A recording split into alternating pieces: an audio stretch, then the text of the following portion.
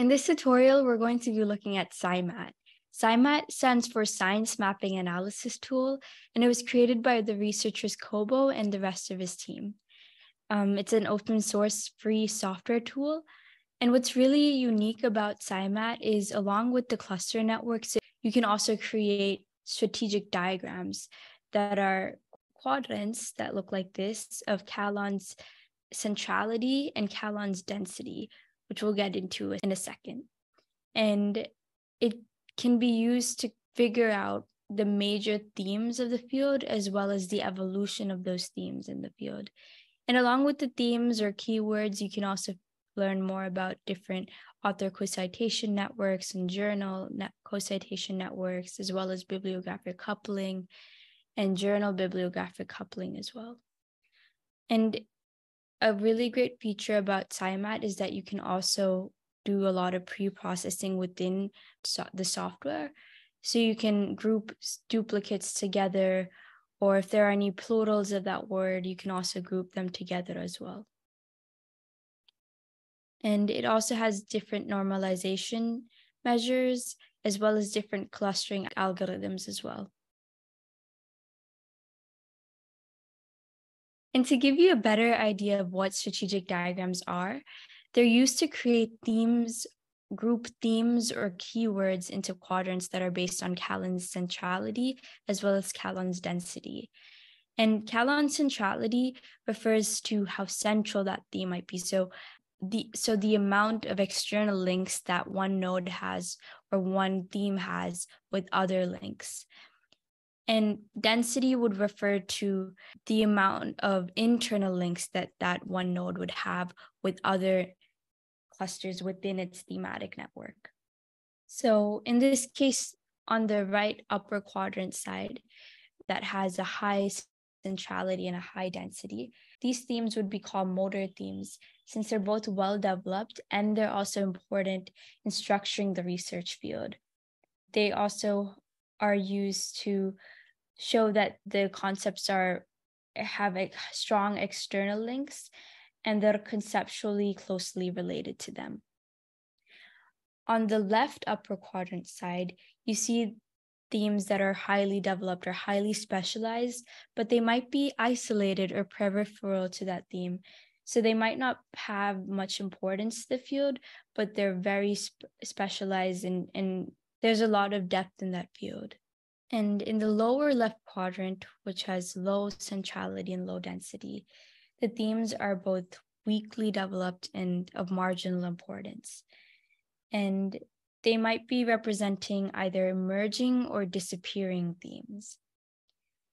And on the right lower hand side, you see themes that are high in centrality but low in density. They might not be as developed, but they're important for the research field. So they're transversal and they're general basic themes. And another diagram that SciSpace can show you is the thematic evolution of that research field.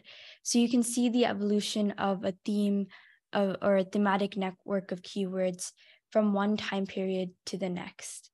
So in this case, theme A has a smaller node that then becomes a larger node in period 2. So the size of the node can be a measure of the number of publications with that keyword. So if it increases in size, it would have a larger node. You can also use other indexes or measures like the G index, for instance. So if it has a higher G index, it would have a greater sized node or a larger node. And the links between the themes are based on similarity measures. So we'll see shortly that we'll be using the inclusion index as a similarity measure between the two thematic networks, the two nodes.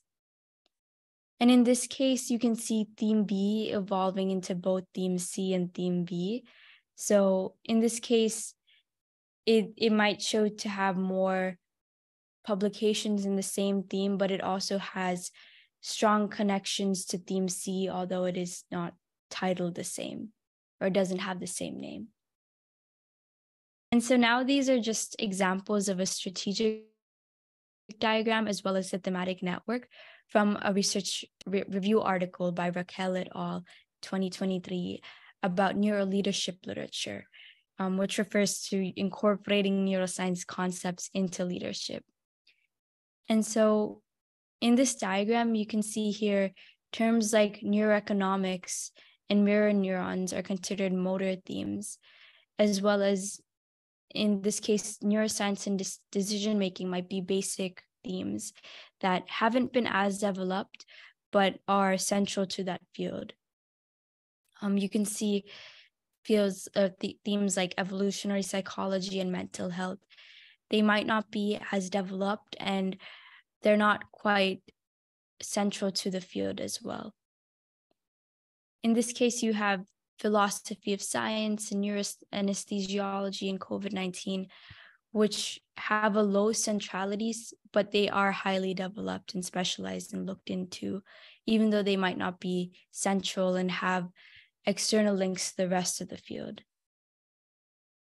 And in this case, this is a thematic network of the node of neuroscience. So in this case, it would take, if you were to click on this node, you could see the thematic network. So it has links between learning and mindfulness and rationality. And you can also see links between the nodes that it's connected to as well. And this is just a picture of the SciMAT website. And I'd also recommend looking into this article here, as it gives you a lot of insight into SciMAT, as well as reasoning behind different similarity indexes and clustering algorithms that you can use, which we'll look into right now as we open SciMAT. So you can just click on the SciMAT icon after you finish downloading it, and you can click on the download link in order to download it as well. Once you've downloaded and opened SciMAT, you can then create a new project by going to File, New Project, and in the Path section, you could click on Browse to select the folder that you'd like to add your SciMAT files into.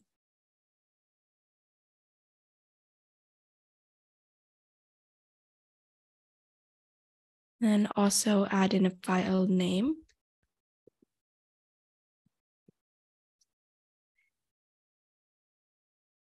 And then click on Accept.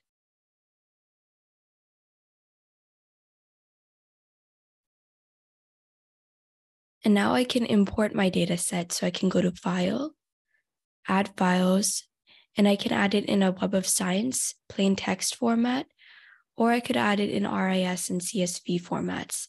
You could use the RIS format that we got from the Zotero Reference Manager software. In this case, I'll be clicking on ISIWOS,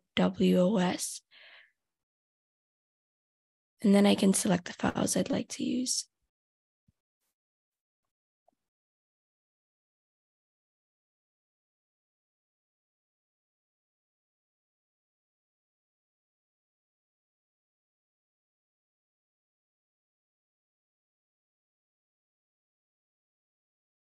It might take a while for it to load, but once it loads, you should be able to click on the menus and see the options that show up.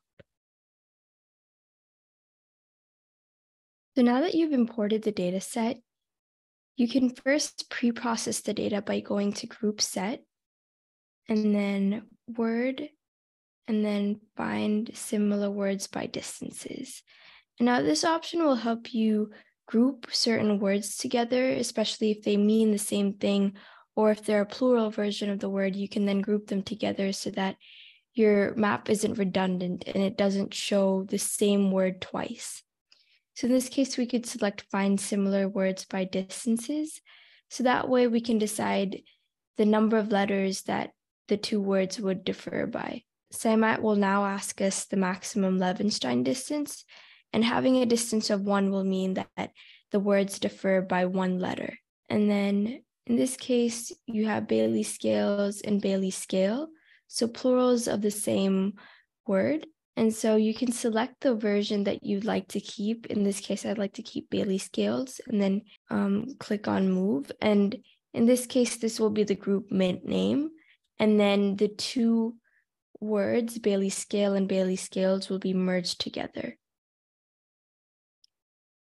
And in this case, humans and human are the same word, but one is pluralized.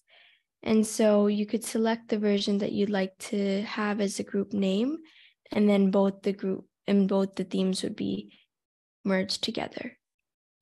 And so you can carry out the same process throughout until you are finished with creating all of the groups.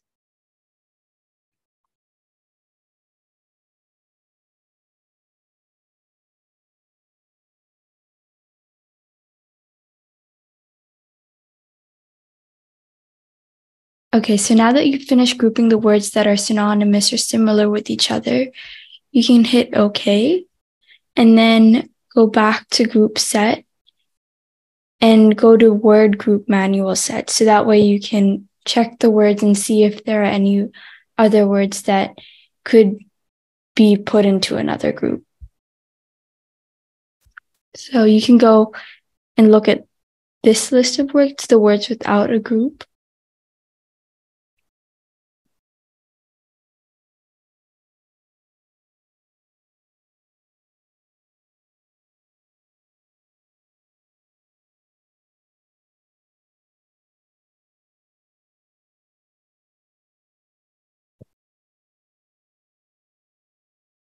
So in this case, we see that Bailey Scales of Infant and Toddler Development 3rd edition isn't in a group. So we could actually combine this into the Bailey Scales group.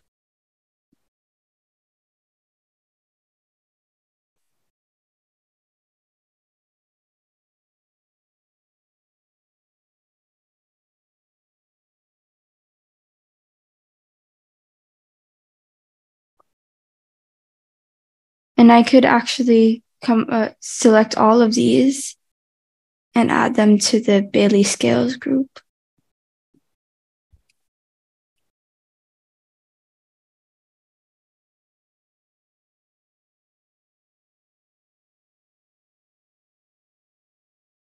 So you can go down the list and make sure that everything that can be put into a group is put into a group based on words that they're similar with, or maybe alternate spellings of the same word, or just related terms that you want to group together.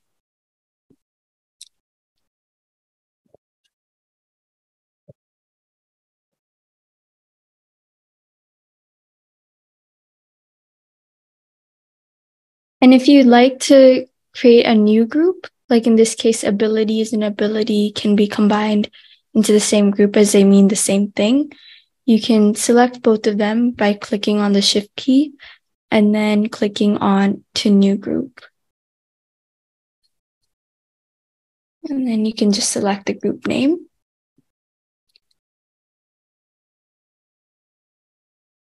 And you'll see it here.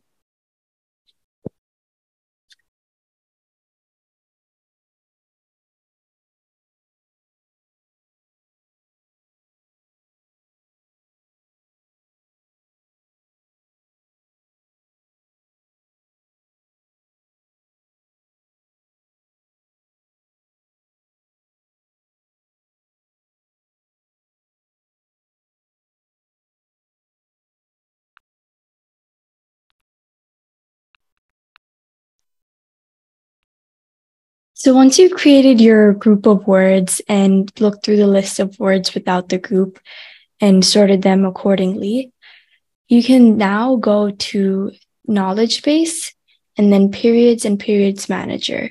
And so what we're going to do now is create time periods or time ranges so that we can compare those different ranges and see the evolution of that keyword in time. So you can just start off by adding the time ranges that you'd like to add. So if I was going in, say, 5-year increments,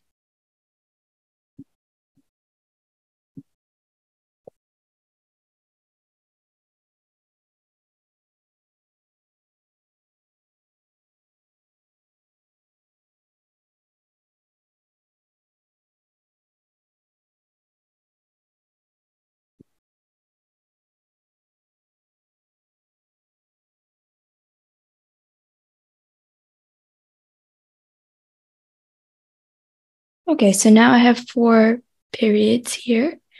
And if I click on the first one, I can then go to add and then add the papers so that SciMAT knows which references to take the keywords from.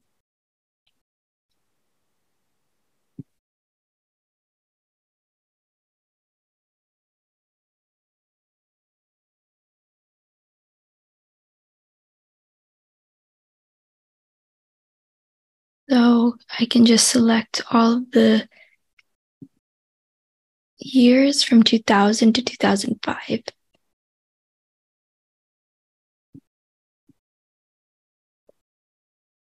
And then click on the right arrow key. Make sure. Okay.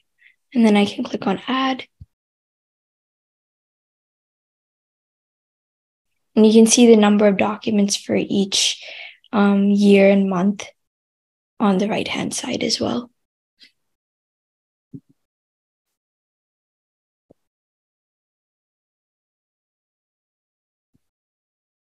And then you can just go down the list and do the same thing.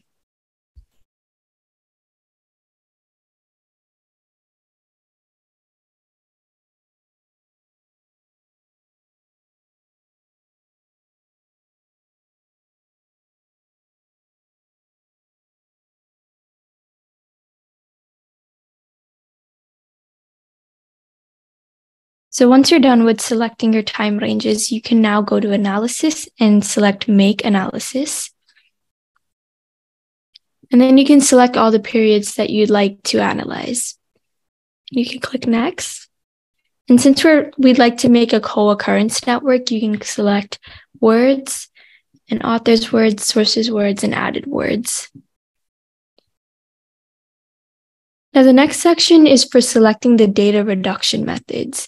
So a frequency reduction just refers to the frequency with which the keyword occurs in the literature. So you could select this option so that, and you could change the minimum frequency to 2 so that you know that the occurrences happen at least 2 times. And the type of matrix would be co-occurrence.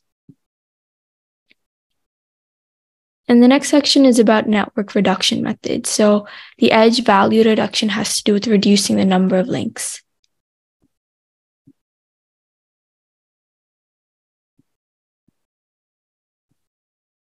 And now for the normalization measure, based on the paper that we saw from Kobo et al., it's recommended to use the equivalence index. And for clustering algorithm, you can say simple centers algorithm. For the maximum network size, you could have, say, 50. And then you can have a core mapper as the document mapper. And in this case, the core documents would refer to documents that have a keyword frequency of at least 2. For secondary mappers, you might have 1 occurrence of that keyword. And for quality measures, you can select the G index as well as any other measure. I'm going to also look at some citations. And now for the longitudinal map, which looks at the evolution of that keyword, you can select the Jacquard's index for the evolution map. And also based on the literature about SciMAT from the paper that we saw earlier, it's recommended to use the inclusion index for the overlapping map. And you can click on finish. And now before we load the analysis, you can first save it. So you can name your diagram. So infant development, strategic and diagrams. Click save. So In the period view, you can see a strategic diagram. And if you were to click on core documents, you can see the document count. So intervention would be 2 documents and 3 children would be 20. So as you can see, children actually has the theme of children. If you were to click on this, you can see the cluster network of children and all of the related co-occurring keywords and how it has a high centrality but a low density. So it's a basic or transversal theme that hasn't been very well developed. And so if you were to look at the next time period, you can see children now has an increased density. So now it has higher internal links. And if I were to click on this, I can see how the number of documents of the other clusters that it's internally linked to have increased in size and have also increased in number as well. And so I can also see rhesus macaque also perhaps referring to other animal studies emerging as well. And if I were to go to the next period of time, I can see other thematic networks and themes forming as well. And if I just want to look at another cluster network like children, I can see that here. If I wanted to look at co-exposure, for instance, I could see that here. And if I wanted to look at the G index of the values, I'd be able to click on this and see the G index, as well as the sum of the citations for each theme. And then for 2018 to 2023, I can now see children still remains to be high in centrality and density, which makes sense because we did search for infant development. Children is bound to be a recurring theme that's central to this literature. And there's also preeclampsia, hormone, and sex difference that have a low centrality but high density. So they're very well specialized, but they don't seem to have a lot of external to the other themes in the literature. But transition and breastfeeding and the mother-infant interaction seem to have a low density but a high centrality. So they might be basic themes that haven't really been looked into further and haven't really been specialized further. And finally, if you'd like to save it, you could then export it to an HTML or a LaTeX file as well. So you could just export it. You just name it infant dev and then save. And then you have it as an HTML file. And if you were to open the HTML file, then you would get links, you would get HTML files, but you would also get images of each of the clusters and the strategic diagrams and the evolutionary diagrams as well. And if you'd like to look at the evolution, you can also see that here. So you can see the 4 different time periods and how they've evolved over time. So there you have it. This was just a quick way on creating maps and networks and strategic diagrams on SciMAT. I hope this helps you create these sorts of maps. And that brings us to almost the end of these tutorials. I'll also be having an extra video if you're interested in learning other ways of looking at these sorts of networks when it comes to analyzing literature or performing searches. So yeah, I hope this helps.